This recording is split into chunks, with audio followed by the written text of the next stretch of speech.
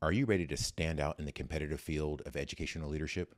What if I told you that getting the job was more than just your experience, but also how you demonstrated yourself and your skills on paper? In today's episode, we're going to share 3 strategies to help you write a rock solid resume. Grab a pen, a piece of paper, and get ready to take some notes because we're going to start right now. Hey everybody, Gordon Amerson here, Superintendent of Schools and Gallup Certified Strengths Coach. On this channel, we help leverage my experience from classroom teacher to school district superintendent to help you go further faster in your educational journey. This is your first time with us. Don't forget to hit that subscribe button as well as the bell notification so you don't miss any cool updates or any of our newest episodes. Hey everybody. So today's episode is going to be a little bit different. We're talking about resumes. We're talking about how to help you secure your next educational leadership job. But it took me back, and I was thinking about recording this today, thinking about my own personal experiences. And I think it's important to kind of share some of our journeys because it helps connect with you and maybe what you're going through as you're contemplating, you're thinking about what to do next and where you want to head next and what opportunities you want to explore. So I'll take you back to 2005, maybe. No, actually, maybe it was even earlier than that. But nevertheless, I was living the best life. I was teaching, I was coaching, I was doing all kinds of fun stuff as a young up-and-coming education professional. And one evening I was walking by the principal's office after I'd finished practice, and I went back into my classroom. I was setting my classroom up for the next day of lab demonstrations. And as I walked by, her office door was open. And she, as I get past, she literally kind of hollers, "Amerson, get in here." So in the moment, I was kind of a little bit panicking, like, what did I mess up? I'm getting called into the principal's office. And so I walked in and sheepishly looked at her, and she's looking at me over the top of her glasses. And she says to me, "You're going to be a really good assistant principal." And in the moment, I was absolutely taken aback because I'd never thought about being an educational leader. I already knew I was an educational leader because I was leading kids, leading scholars, and building programs and building teams. And so I knew I was already a leader. She talked about this formal leadership opportunity, and that lit a fire in me. And so whatever your experience has been, whatever opportunities that have been put in front of you or opportunities you don't know yet are around the corner for you, be open, be ready, be open to the opportunity that you might get a shoulder tap. You might come across something. You might get a phone call. Somebody may see something in you that you may not see in yourself yet. And because of that interaction, that fleeting moment of an interaction all those years ago, from classroom teacher to assistant principal to director to assistant superintendent and superintendent, and we go on and we're growing and we're continuing to do fun stuff, and I'm enjoying every moment of it. And so as you think about entering the leadership space, you think about your experience, but tying it to what we're talking about today, it's about how do you also convey who you are and your leadership experiences and the opportunities that you've learned and grown around in the education field, how you convey that on a piece of paper. How do you structure that? How do you put it in place so that way it helps people lean in when they start to read who you are, what you bring to the table, what you offer? How do you get people to lean in and say, okay, this one I'm going to put in this pile because we've got to interview this person. This is the next assistant principal. This is the next principal. This is the next director. Well, we're going to talk about some different ways to look at structuring your resume that will help you stand out. And so let's jump in, and we're going to start with strategy number 1. All right, so strategy number 1, it's all about how do you strategically structure and organize the resume. There are lots of different ways to do this. And so this episode is not about telling you what is the right structure, but to give you some ideas, to give you some guideposts, to give you some thoughts around it, because you may want to organize it and structure it in a very specific way that fits where you are in your career, what you want to most notably highlight. But I will tell you that there's important pieces that you want to keep in mind. The first thing you want to keep in mind is you want to be detail oriented, you want to be outcome driven, and you want to have your experiences, the things that you highlight, the structures that you choose, the things that you choose to structure and put at the top of the resume. that is strategically a place that's like almost like the newspaper. It's above the fold. And so it's what's going to grab everybody's attention right away. You want to lead with the most powerful and the most compelling things about you in that particular space. If that's your education, then highlight your education. If that is your current experience, then highlight your current experience. If that is your mission and vision and educational philosophy statement that captures who you are and you believe that is the thing that highlights and typifies who you are that you would want people to be drawn to first, then structure that and put that there. But you want to be strategic about what you lead with and how you amplify things based on very, very clear outcomes, very, very clear increasing levels of responsibility, increasing levels of accountability. Because when we're talking about an educational leadership position, it's always going to be about getting results. And how do we know that you will be able to get results for us as an educational leader? By you demonstrating previous results that you've already achieved, previous successes that you've already experienced.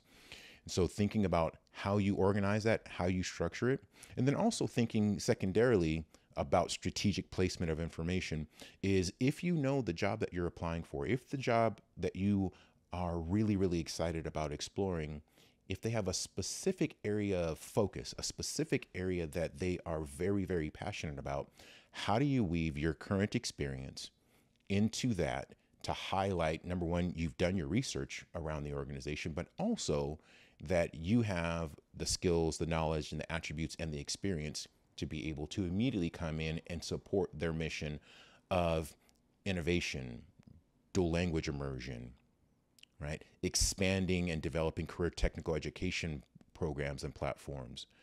All of those things, if you know that that's something that the organization is passionate about, you want to figure out strategic ways to layer that in. Lastly, in this area of strategically organizing your resume and the layout is be subtle about use of color, be subtle about use of highlights. You're talking about entering the field of educational leadership, so it is very much management leadership. So being more reserved in the design and the layout, focusing more on who you are and what you can deliver, as opposed to taking creative license in the way you design or you format or you border or highlight what your resume is. Highlight who you are and what you've done. Focus on that. Layer in strategically what you know that the organization is really, really passionate around, and put your best foot forward in this very first section, because that's what strategically organizing the resume is all about. All right. So that's strategy number one. All right. Let's move to strategy number two. And strategy number two is all about building your leadership narrative.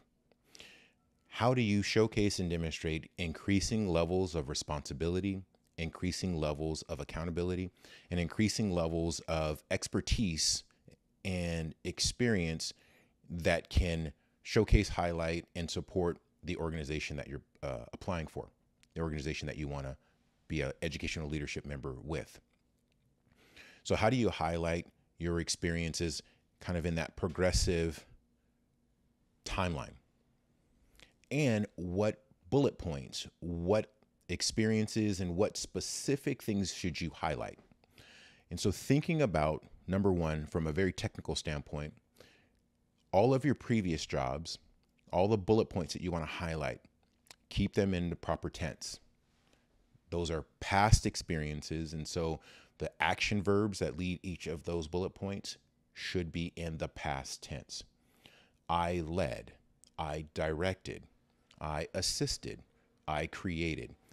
Keeping things, because it's a small, but it's a very technical piece, but it also is the attention to detail that, quite frankly, is really important when you're an educational leader and you're responsible for the things that you write, the things that you communicate, the things that you disseminate are going to be scrutinized. And so your attention to detail and knowing how to properly lay out information to be consumed by other parties is a really important skill to be able to highlight. Again, demonstrating your level of expertise during your resume and on your resume in written form.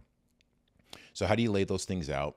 Past experiences, keeping those in the proper tense, and then highlighting as you continue to grow and develop those increasing levels of responsibility until you get to your current job. Now, when you get to your current job, this is really where you want to highlight what you're doing right now and how what you're doing right now is absolutely going to meet the needs and the options and the opportunities that the organization is looking for currently. So what are you currently working on? Now, again, now we're moving to your current job. You're in your current tense. It's the current tense. I am currently leading. I am currently directing. I am currently analyzing, right? If you have responsibility for building the master schedule for a school site, if you have responsibility for leading the math department or the third grade level team, if you are responsible for developing common formative assessments for a department, if you are currently supporting the scholars in a specific program or for a specific club, thinking about how you do that and then demonstrating again, using data, using evidence, and using outcome-based language is a really important piece as you build your leadership narrative. Because what we're always looking for is evidence and information that shows and demonstrates your ability to execute, your ability to close and do the things necessary to advance the organization. Okay. And so how you think about how you build that leadership narrative, be comprehensive. If every job you've had builds on your ability to execute on the current job description, the current goals, the current things that the organization that you're applying for, if it meets all of that, then be comprehensive. List all of those jobs out with all the timelines and all the responsibilities and all the things that you've executed on. But if it doesn't help to move your leadership narrative forward, I would strategically advise you to leave it out, right? In some cases, less is more, right? Highlight what needs to be highlighted, amplify what needs to be amplified, and strategically abandon what doesn't need to. That will help you build your leadership narrative. And that is strategy number 2. All right, everybody, before we move to strategy number 3, thinking about strategic structuring of your resume, as well as how you build your leadership narrative, share with us in the comments below what section or what portion of your resume presents the biggest challenge for you as you think about preparing, as you think about drafting and writing it, creating it, updating it. What section gives you the most trouble? Share that with us in the comments below, and we'll provide some tips and some support for you in that area. So share that in the comments below, and we're going to move to strategy number 3. All right, strategy number 3. And this builds off of strategy 1 and 2. We've talked a little bit about it. Now we're going to talk about it a little bit more directly. Strategy number 3 is evidence-based accomplishments. Using quantifiable information, data, metrics, measurements, key performance indicators. Using those, incorporating those into your resume, it brings a certain level of clarity. It brings a certain level of rigor, relevance. It brings a certain level of validation that you can do the job. Because if we see evidence that you've done it before, we can reasonably think or potentially expect that you could replicate, build those same types of results, get those same types of outcomes when working with us as well. So how do you build that? How do you layer that in? You do your research. You think about the key work that you've done over time. You go back through and you think about how you've built those assessments, how you've built those outcomes, how you got those results, and you quantify them. If it's a percent, write up those percents. If it is a number of students, if it is a number of participants, whatever that is, but use quantifiable data, because that evidence-based accomplishment really brings a level of gravitas to your resume. No longer are you talking about it in abstract terms. You're talking about it in very real terms, tangible, real terms that we, as we assess resumes, as we assess cover letters, as we put candidates in bands or in tiers to think about who are our top tiered candidates, second tiered candidates, we will look at data and evidence and metrics that you tie to where those outcomes came from that we can go back, verify and validate, really brings a high level of accountability. It develops some trustworthiness in that what you're demonstrating and showing us is verifiable. And all those things lead to your increased credibility, showing your increased ability to be a trustworthy leader, because one of the key components of being an educational leader is somebody who can move and influence. And a lot of that movement and influence of a school community is based on trust and reliability. And so when we show evidence-based outcomes, when we show evidence-based accountability, and that we can do our work and drive our work through getting results and achieving outcomes, then we bring a lot of, again, trustworthiness and a lot of relationship building to our ability to demonstrate on paper, which increases our opportunities to potentially get moved into the must interview pile, and then be able to demonstrate in person to people that we are who they think we are on paper. We're able to connect and validate that once we're in the room. And so when we think about when we move ourselves from just the written resume, but we actually get into the seat, into an educational leadership interview opportunity, that's where this next video right here is going to help and assist you. So as we think about being able to move forward and give you support and resources to nurture you along your educational leadership journey, this next episode is going to help you get ready for the interview and crush the interview for your next leadership position. So check this one out, and we're going to see you on our next episode. Thank you so much, and we'll see you again soon. Be well, everyone. Check this next video out.